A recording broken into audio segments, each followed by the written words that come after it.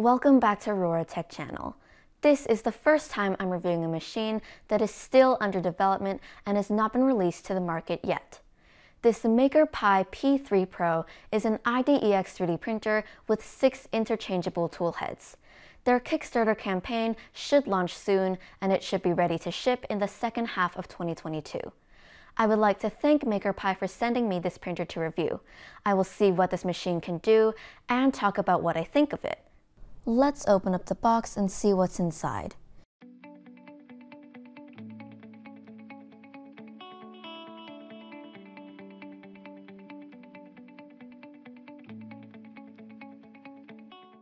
Just like other new generation 3D printers, this machine is almost pre-assembled. We have the base, the gantry, 6 tool heads, 2 spool holders, some cables, and accessories. The assembly is pretty straightforward, and I will just go through it quickly. First, I will put the gantry on the base. Since the screws are tightened underneath, I will move the printer to the side of the table. Use the 4 longest screws you can find in the bag and use 2 on the first side. Do the same to the other side. Then we will install 2 printheads. Since this is an IDEX printer, the 2 printheads can work together at the same time. We will start with the 2 basic printheads. They are labeled as common filament with a maximum temperature of 250 degrees Celsius. Grab 8 M4 screws from the bag, and you need 4 screws on each printhead, and tighten the screws from the back. Do the same to the E2 printhead. Next, we will install these 2 filament residue holders and wipers. They should be installed on both sides right under the place where the printheads are parked. Adjust the height to make sure the rubber can wipe the printhead when it's coming back to the parking position. Do the same to the other side. We will mount the filament holders on the top and tighten them with T-nuts. Let's connect the cables starting with the left side. Remove the tape and connect the Z-stepper motor and limit switch.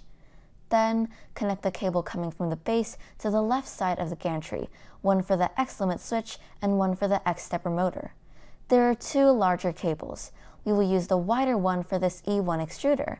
Connect it to the top of the extruder and tighten the 2 thumb screws. The only cable from the extruder is used to connect the filament sensor. Let the long cable go over the top and connect the other end to the base. Secure it with 2 thumb screws, and we will do the same to the other side.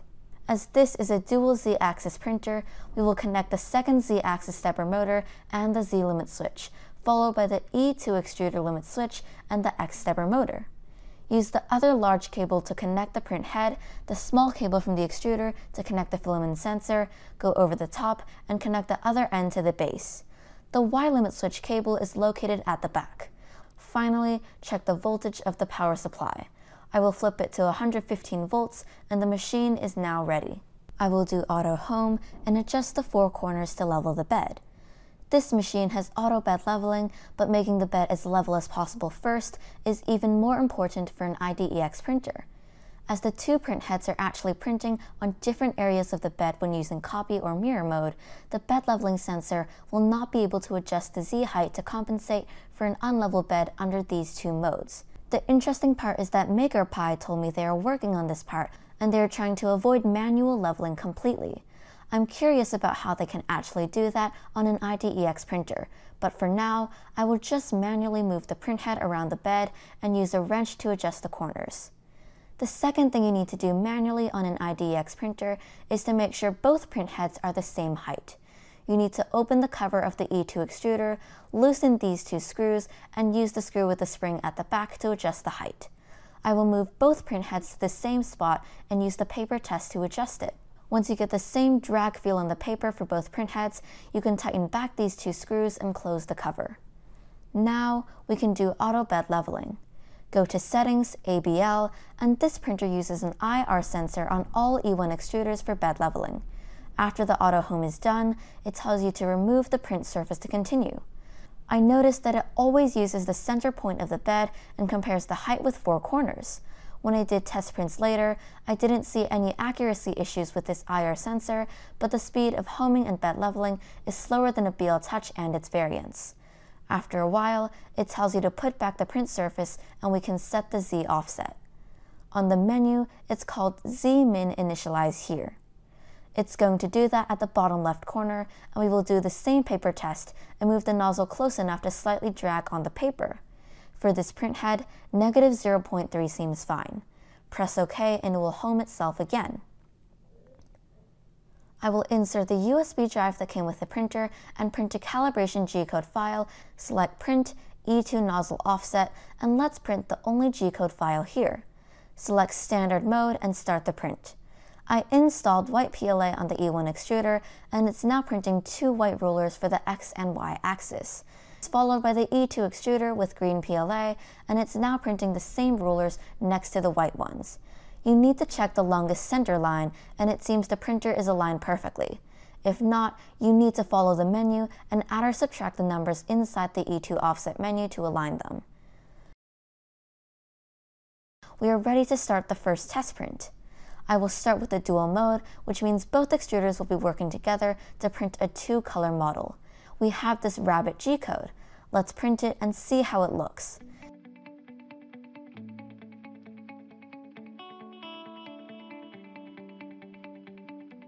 It seems it also prints a prime tower to let the printhead extrude some filament before printing the actual model. It should take more time, but the print would look nicer with this tower.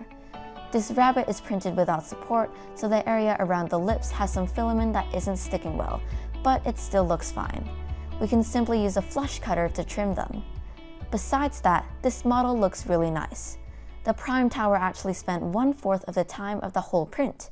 This print took more than 24 hours to complete, so I would suggest the manufacturer put some simple prints with the time on the file name. Most users would be excited to test out the printer with some test prints, but not be quite as excited to start with a 24-hour model. Next, I will go to my computer and set up the slicer and slice the models, as I don't want to print another test file that takes that long. I will install the older Cura 4.8.8 with the profile of this printer on the USB drive that came with the printer. Just use all default settings and it should be completed in a few minutes.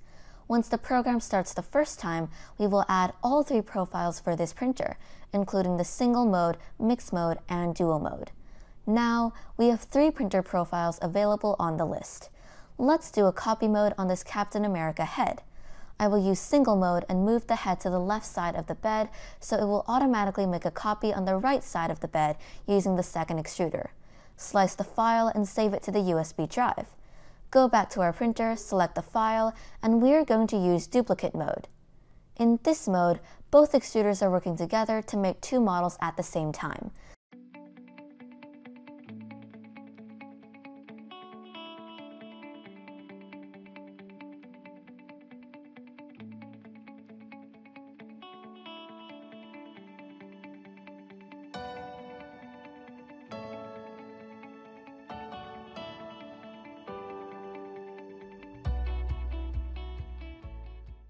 The print quality seems really nice, but the time took 3 hours longer than the Cura estimated time. Afterwards, I will try mirror mode. I downloaded this boot from Thingiverse. It's a boot on the right side. I will put it on the left side of the bed and slice the model, just like what I did with the Captain America model, but this time I will select mirror mode instead.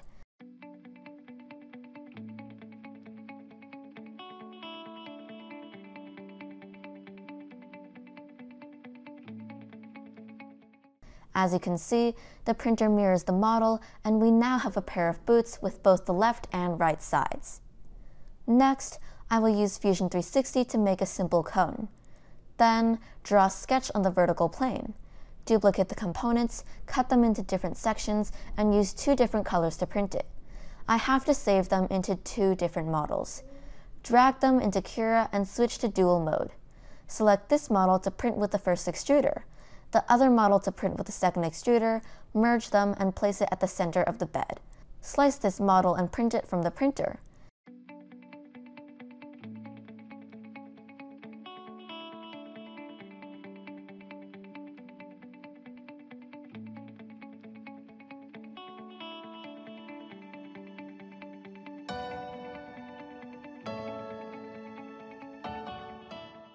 This print was completed in about an hour.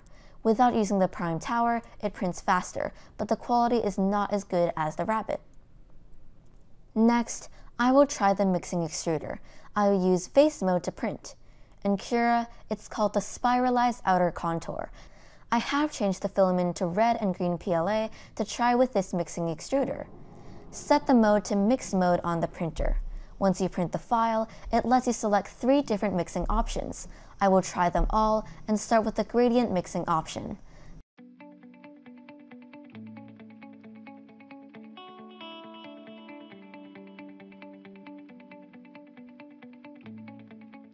Then, I will try the fixed proportion option.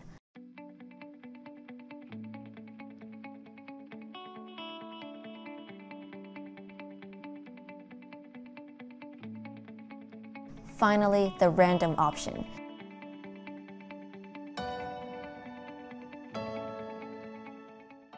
You can compare the results and see which one you like most. Then, I will try the flexible filament extruder. As I only have one type of TPU, I can actually print it on almost any direct extruder printer and even a stock Bowden setup with slower speed. I tried to print one with this flexible filament extruder. I printed another one using the basic Printhead. The results are pretty close, and I think this looks a bit nicer as the extrusion seems more consistent. It would be more helpful if the manufacturer can provide a list of best fit filaments for the extruder. For example, Shore a durometer of 85 is okay to print with a standard extruder, and ultra flexible like Shore a durometer of 60 must use the flexible filament printhead, and so on. For the high temperature printhead, I will try to print a gear with nylon filament. It's a PA6 with 25% carbon fiber. I don't use this material very often as they're very expensive, costing almost $100 per kilogram. I will print this part at 300 degrees and the bed at 60 degrees with no cooling. Using a glue stick would also be a safer approach. Let's start the print.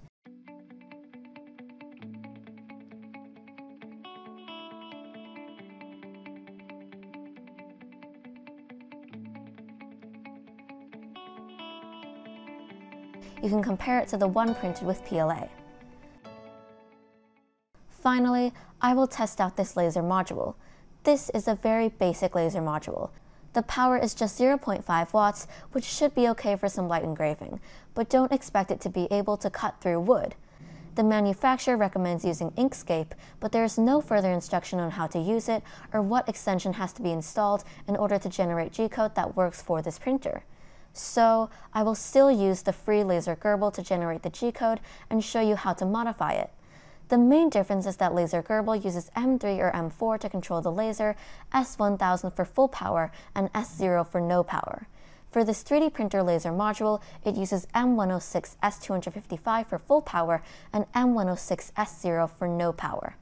So, we need to change all M3 and S1000 to M106 S255, which uses maximum fan power to turn on the laser.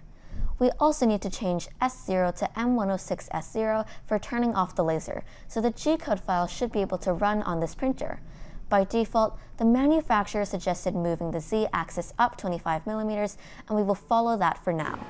Unlike a real laser engraver, you can turn on the laser dot, jog the machine to the exact position, and start the job. In this case, I will set the feed rate to 1500 to do a quick engraving on a paper first. Once I figure out the position on the paper, I will now put a piece of wood on top of the paper and change the feed rate to 400. The wood is about 35mm thick.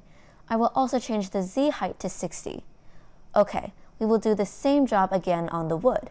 As you can see, if you edit the Gcode and use this method to engrave on the paper first and use it to position your material, you should be able to get a reasonable result even with this low power laser module.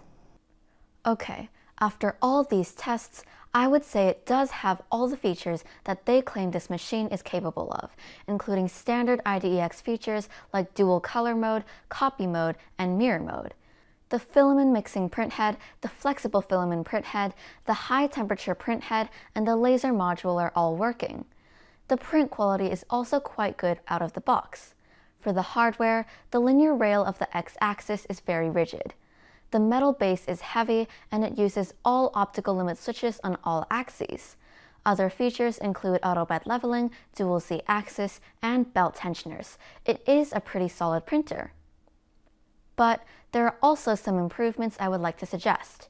First, for tool head switching, using 4 screws at the back is fairly easy, and I can live with it. However, there are obviously better solutions out there, like those snap-on magnetic and push and lock tool changers.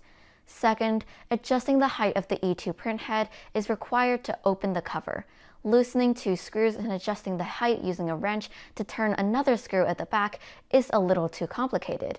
I would suggest moving the stepper motors to the side so you have enough room at the top to let the user access a thumb screw at the back and use a stronger spring-loaded screw. So, opening the cover and tightening the other 2 screws inside to lock it in place is no longer necessary. It also allows the user to adjust the height when printing. As this printer is still a prototype, some minor software issues are expected. For example, the screen UI is not that pretty, and some features like the Live Z offset, print speed, and flow rate adjust are still missing. There's also some firmware tweaking needed to be addressed, the slow bed leveling and auto homing speed. Additionally, I'd also suggest adding more slicer profiles for different printing modes for a smoother workflow, better documentation, and higher quality instruction videos to make things easier for beginners to follow. The good thing is that MakerPi is still working on this printer. After I received this machine weeks ago, I kept getting mainboard and screen firmware updates from them. I did see some changes between different versions, and so I am expecting to see some more improvements before they launch the final product. As of today, they haven't released the price of the machine yet, so I have no idea what the lowest early bird price for their Kickstarter campaign is, but I put their link under the description. If you're interested in getting a good deal on Kickstarter, you can subscribe to their newsletter. That's it for this video. If you like this video, please hit the like and subscribe button. My brother and I make a new video every weekend, so check out my channel on Mondays and you'll see something new. See you next week. This MakerPi P3 Pro. I would like to thank No, that's wrong. That's not right. Today, No, that's not right either. Okay. So I have no idea what the lowest early bid price for their Kickstarter early bird price. So I have no idea what the lowest